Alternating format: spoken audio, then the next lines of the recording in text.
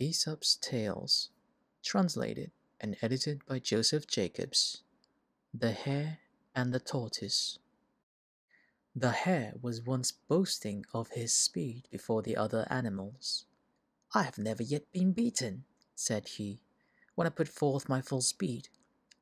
I challenge anyone here to race with me." The tortoise said quietly, "I accept your challenge." "That is a good joke," said the hare. "I could dance around you all the way." "Keep your boasting till you've beaten," answered the tortoise. "Shall we race?"